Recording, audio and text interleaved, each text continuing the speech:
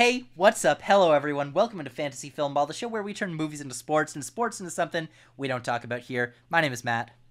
My name is Dyl, and today we have a brand new game to bring to the channel. But before that, as always, please consider dropping a like, dropping a dislike if you don't like what we have to say, a comment. We'd love to hear what you have to say, though. And consider a subscription because we have fun games like this each and every week. But Matt, take us away. What is this brand new game? I love Metacritic scores. Metacritic scores are how I discover movies. They've always been how I discover movies. I check Metacritic every single week to be like, okay, what's good, what's mediocre, what's bad. I'm always up to date on this. One of my favorite things is predicting Metacritic scores because it can be all over the place. So what we're going to do here is we're going to predict Metacritic scores for every wide release coming out for the rest of the summer. We're going to be looking at some other films as comparisons and giving an over-under and guessing a score for the movie, kind of where we think it's going to land. So if you like what you see, definitely drop a subscription. We're going to be doing more of this through the year. And let's start off with the movie that's coming out next week, No Hard Feelings, the Jennifer Lawrence comedy. So for the over-under here, what I did was I averaged out 10 other raunchy comedies that have come out in the last 10 years. I selected them kind of at random, kind of based on like a little bit of what this movie looks like to me, and the average that I got there was 72. That's a little bit higher because Booksmart was in the 10, which got an 84, but for the most part, it might be a little bit lower if you swapped out Booksmart for something else. I'm personally going to say I think it goes under 72. I'm going to guess a funny number here. I'm going to say this is a 69. You know, that would be very fitting and very nice. And I guess to say Matt, he loves Metacritic. I know nothing about Metacritic, so take everything I say with a grain of salt. But just my feeling is there's an advanced screening that happened of this the other day that people in the general audience saw, and it's getting raves. People love it. I know that's not what Metacritic is exactly, but if those people loving it, maybe reviewers like it too. And if they had the boldness to put out the movie early, maybe that means there's good faith in it. So I'm gonna go, one over. Give me 73. 73 is a good bet. My reason for putting it at 69 here is because Blockers got a 68, and this feels like Blockers to me. Fair enough. I mean, but that said, it does ring. That said, it also feels like Trainwreck, and Trainwreck got a 75. So maybe I think it's just in this range. Like, think 68 to 78 is like where it's going to be. It's going to land somewhere in there. I can't see it much lower. I can't see it higher. All right, next one up, Indiana Jones and the Dial of Destiny. We already have a Metacritic score for this, but not every critic has seen it. We only have 27 reviews of it on here, and it is currently at a 54. So my question here is, do we think it's going to go up when more critics see it? Do we think it's going to stay the same or drop? Personally, I think it's going to go slightly up. I think Cannes critics are maybe a little bit more harsh on the film than general critics will be. So I think this is going to end with a 57. So about how many critics in total does like a film normally get? This one only has it in the 20s right now. Let's see how many The Flash had this week. Or Elemental. Let's try Elemental. Elemental was seen by 40 critics. So 40 in total. Okay, so that means there's only about 10 to 15 more numbers are going to be thrown in here. Because originally I was going to say, The Flash was seen by 53 critics. Yeah, okay. See, I was going to go up by like 10, but I don't know if enough people can raise it that high. Because what I've been hearing, though, is people who have seen this movie since Cannes like it a lot more than the people who saw it at Cannes. I was like, okay, if we get some 70s in here, we can raise the score up a little bit, but I don't think we're going to get that high with only 10 to 15 new reviewers. So I think your 57's right, but to be different, I'll go with a 58. But we both say that it's going to go a little bit higher, so that's good too. Now let's move on to Ruby Gillman, Teenage Kraken. And the score that we're basing on here is based on an average of the last two DreamWorks movies, The Bad Guys and Puss in Boots: The Last Wish. So that means the over-under here is 67. I'm going to say slightly under. This feels like a 65 to me. I'm going down 50. 50. Wow. Do you not have faith in Ruby Gillman? In terms of making money, not at all. In terms of people liking it, Not really, but clearly I'm not the Metacritic expert, because if you would have asked me some scores from some movies I've looked at here so far, I would assume they would have been way higher. So, if Elemental got a 59, I don't see how it could go above that. So I'm dropping like 9 below. I don't know. I could be completely wrong. I just feel like this is going to be a dud across the board. I don't see it being worse than The Bad Guys, though. But maybe that's coming from me not liking The Bad Guys at all. But The Bad Guys got a 64. And I think The Bad Guys is a 4 out of 10, personally. So Insidious, The Red Door, averaging out all the films in this series, you have a low of 40 in the Insidious saga, and you have a high of 52. So the over-under here is 48, based on all of those movies. And I'm going to say it's under 48. I don't see this performing very well. I could see this being a red Metacritic score, but I'm going to personally go 42. Yeah, I saw the trailer for the first time the other day, and it does not look good. But at least looking at some of these other scores, I mean, the original one got a 52. Chapter 2 drops all the way to a 40. But the last one that came out, The Last Key, which at least people who I know really didn't like that had a 49. So I guess I'll put this around there. I mean, I guess our average is 48. So I'm going to go still under, but above you. I'll go with 45. But I'm not very confident. I'm just looking at these numbers here, and they've been on like closer to 50. There's just one that's really bringing it down. Yeah.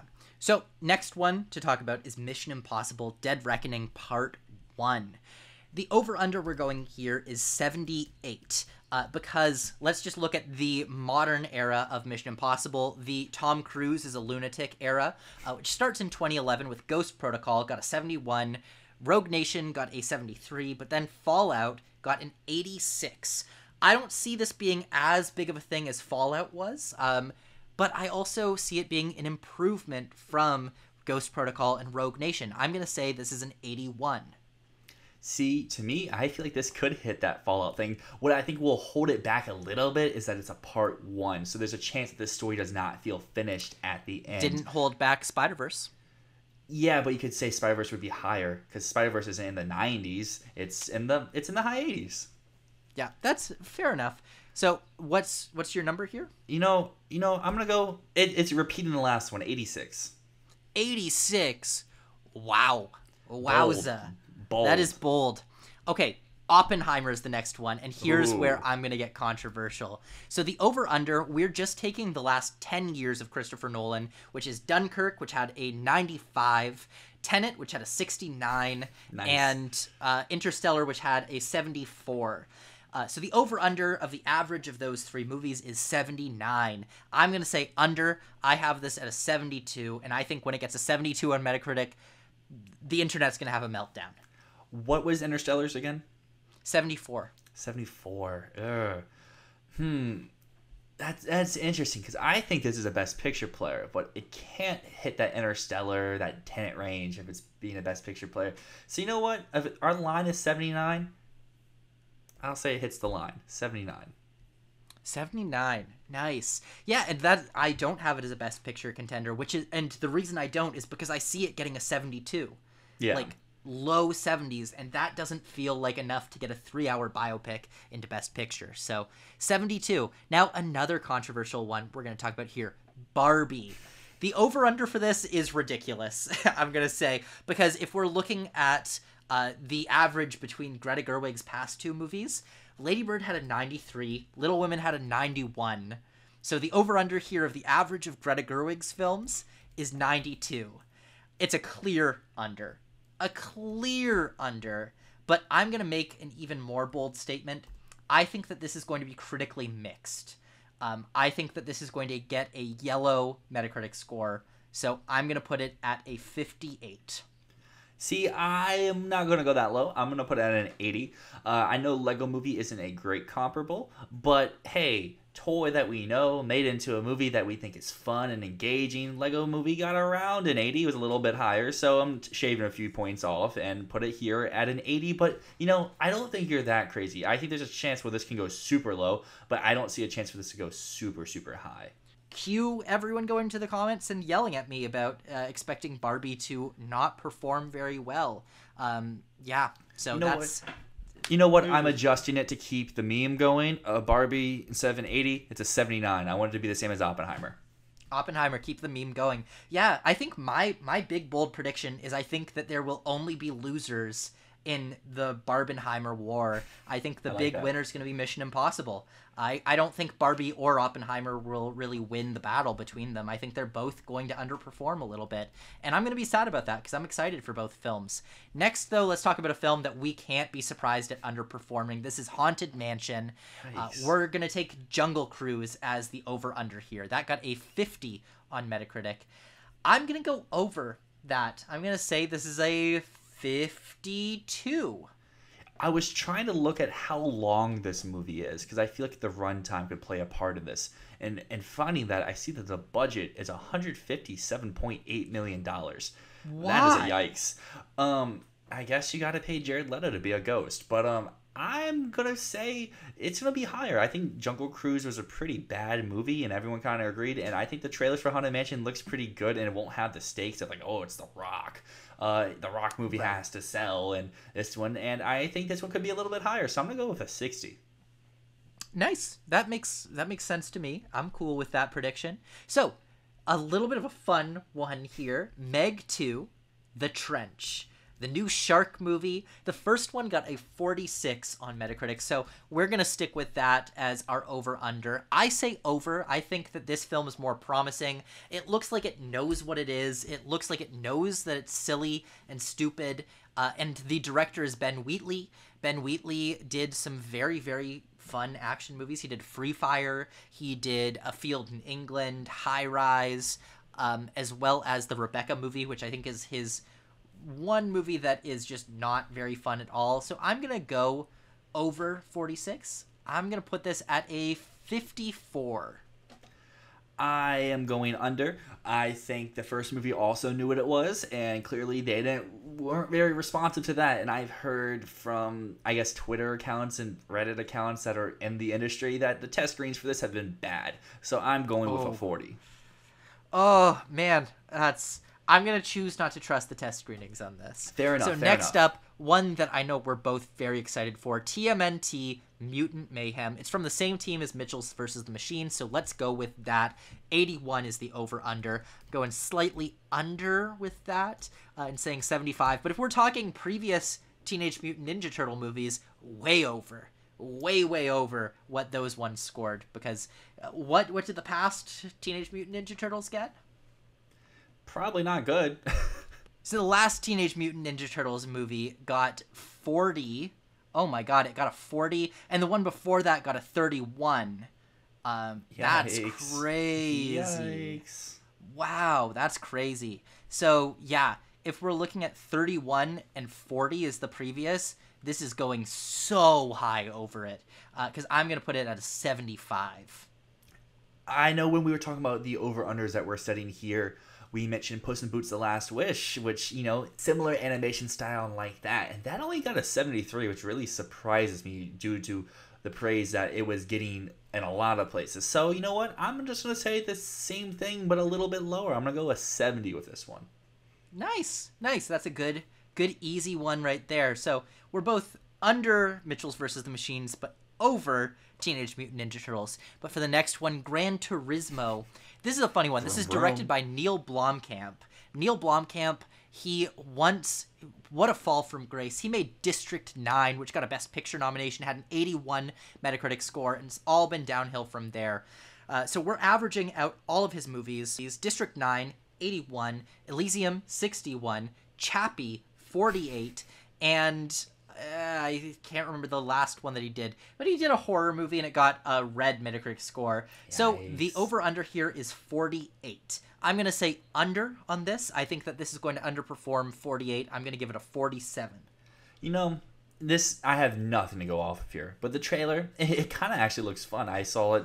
I know we joked about it once on the show before, but I actually watched the trailer and it looks kind of good. So I'm going to say over 55. 55, good bet. Now, horror movie for August, Last Voyage of the Demeter. Let's go off of Renfield, the other Dracula movie that released this year, which got a 53 on Metacritic. I haven't seen the trailer for this one. I know it's more serious than Renfield was, but I'm going to go under Renfield. I'm going to say this gets a 51.